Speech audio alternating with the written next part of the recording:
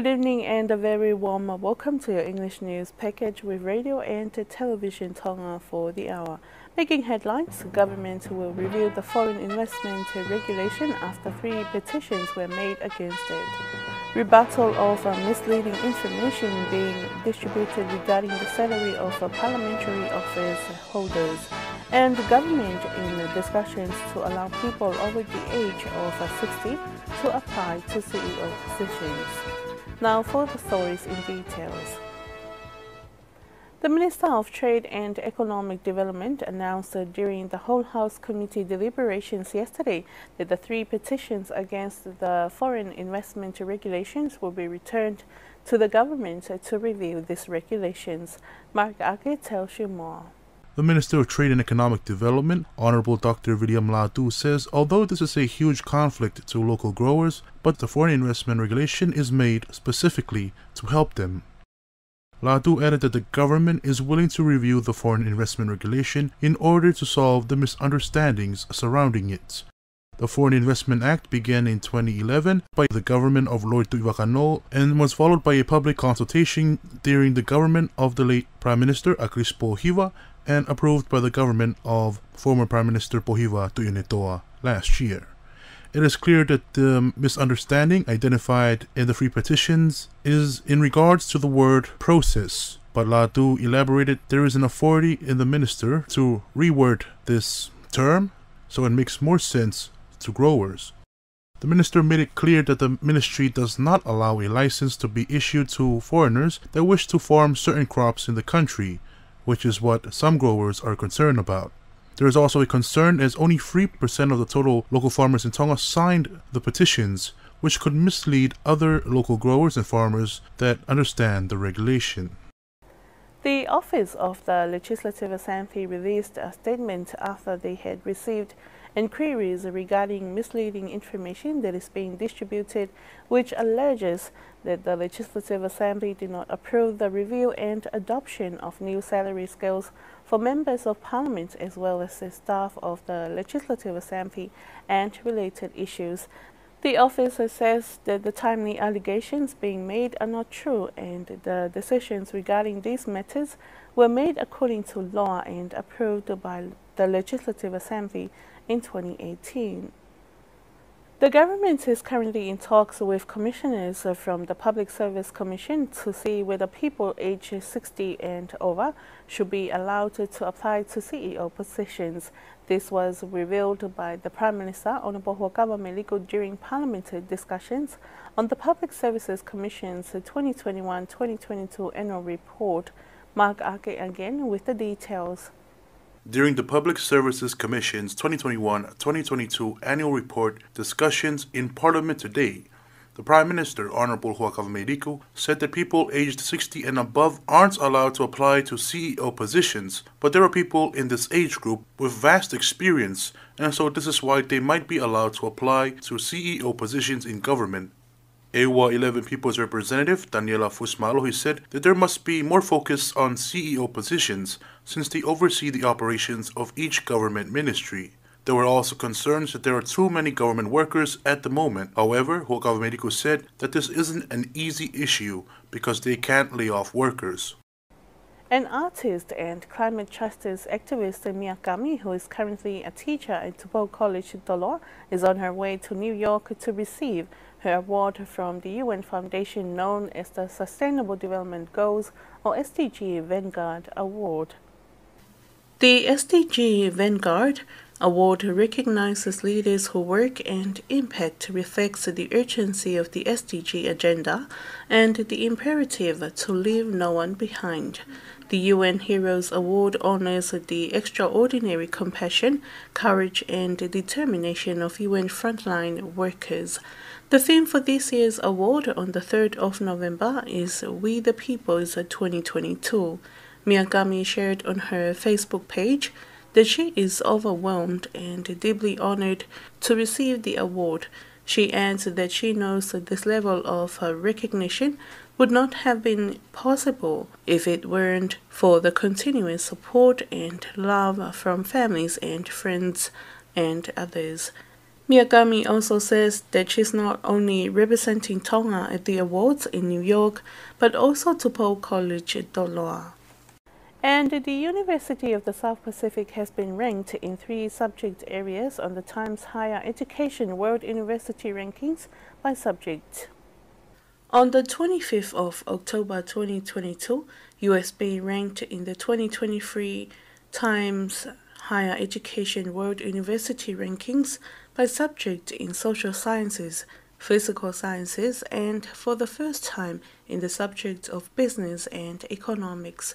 According to the World University Rankings by subject, USB's physical sciences ranked 601 to 800, social science ranked 501 to 600, and the business and economics ranked 501 to 600.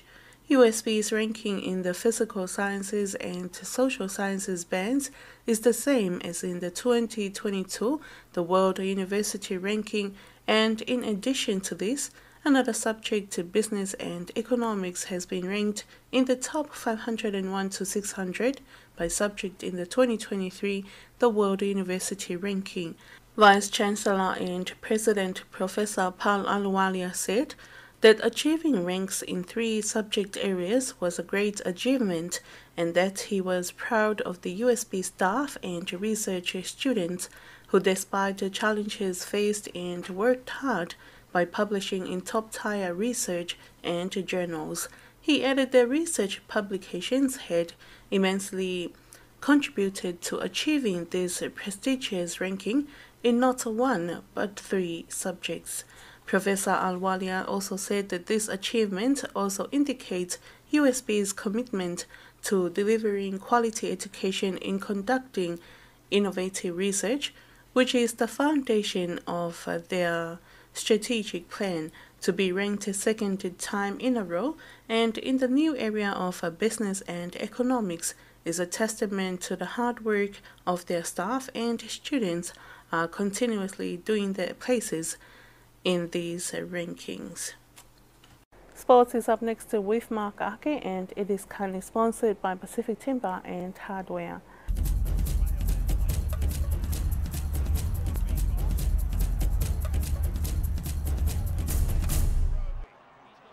Two-time Olympic gold medalist Dame Valerie Adams is in the kingdom to promote and screen her documentary, More Than Gold, in the country of her birth. The film tells of Adams' life as a famous athlete, a mother, a sibling, and a role model. It also shows her upbringing and the obstacles she has faced, such as growing up poor, racism, and barriers that women face. More Than Gold also shows her journey to success and her final appearance as an athlete in the 2021 Tokyo Olympics. The director of the film, Briar March, and producer Leanne Pooley also flew over with Adams to promote More Than Gold. During a press conference at the Tanoa Hotel this morning, Adams talked about why she brought the film to Tonga. This is really a dream come true for me to bring this back to Tonga. And it was important for me to do this. I'm hoping that through my story and through my journey I could really inspire not only the people of New Zealand, the youth of New Zealand, but also our Tongatapu here in Tonga. So this movie is called More Than Gold, and it's more than just a sports film. It's a film about my life, and I have along the way broken a lot of barriers that we see within our Tongan culture, and what our youth face in society today, and trying to navigate life in the Western world, in the Tongan world, at home, at church, and everything our youth face of today is not necessarily that easy.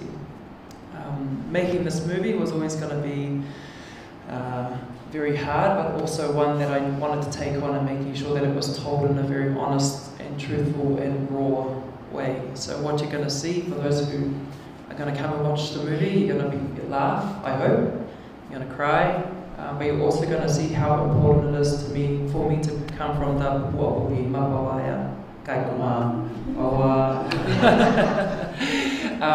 it's wonderful to be here with Brian and Leanne, who directed and produced the movie, and for them it was, for me it was important to get people to tell my story the way I wanted it to be told, but also be passionate about this project.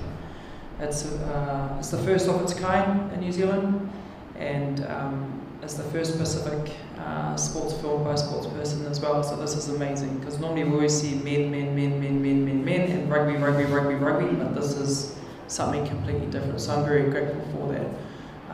But I am looking forward to the next few days in the screening, and I'm hoping that the story can not only reach our youth, but also our people, our women here in this country, and also our men, because there are a lot of challenges that are faced between both male and female, both youth, right? So we have to be able to be that responsibility, be that example, and I know that it's a requirement of me now, whether I like it or not. I am a role model, whether I like it or not. Everywhere I go. So that's really important to me.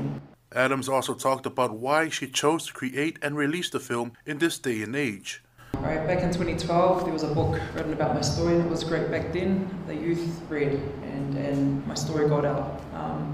Now, it was the youth is on the screen, tell your story on the screen, firstly. Secondly, a lot has happened since 2012. I now have 2 children with a lot of things that happened between then and now, and the timing was just perfect for me. And then I retired in January, or moved on to my next phase in life, because I feel like if you say the word retirement, you should be a little bit motua and white hair and a waka, like geto everywhere, but I'm not doing that just yet. But yeah, the timing was right, and the timing's perfect, and perfectly enough for me to now, we had to film through a pandemic as well. Now the pandemic is kind of mostly past, but to be able to be here right now, like it was a dream back then, reality was far from seeing it actually happen, but to actually be sitting here today is phenomenal. It's absolutely great. Adams said that the film also touches on subjects that are taboo in Tongan culture. I bring out conversations that are very difficult that need to be had out in public and quite open about it. So I took this journey on, and along the way with my IVF journey, more and more Pacific women has reached out, especially the Tongans, because they know the stigma around it. When someone gets married, we all know this, when someone gets married, the first thing you ask after that, when are you having a baby? When are you having a baby? The other side to that is, when someone has a baby, they are expected to stay home and be a mum and a mum only, right? Yeah? Right. So my response to that is, you can have a child and be a mother and be a great mother, but also have a career. There's no reason for you to all of a sudden lose your identity in the process of being a mother and a wife, whilst caring for this child. That's, say in Tonga, it takes a village to bring a child up. You have a village, use the village, you have a good support network around you, do that to be able to continue on with your career and your passion. It doesn't have to end there. So the film showcases a lot of tough conversations that we find tough, but it's not tough in New Zealand, for example, because that's just the way of life there. But we need to make sure that the woman or the females feel like, oh gosh, I would like to get married, but if I get married, my family's going to push me to have kids and this, that, and the other. It's like, no, talk to their partner, whatever, get married, go and travel the world, have a child. You can still be whatever you're doing work-wise in your career, you can still chase both dreams. There's no reason. Meanwhile, director March said that filming during the pandemic was difficult. However, they were fortunate that Adams was able to take a camera with her and capture some lovely moments during her time at last year's Olympics. Also, as a result of COVID-19, the film's release had to be delayed. Production for More Than Gold took almost 2 years, and it took 9 months to edit. Although the film is still in cinemas overseas, there will be multiple screenings in Tonga. There will be a private screening of the film for invited guests tomorrow at the Tanoa Hotel, and there will be screenings for secondary school students on Thursday and Friday morning. At 5:30 p.m. on Friday, a public screening will be held.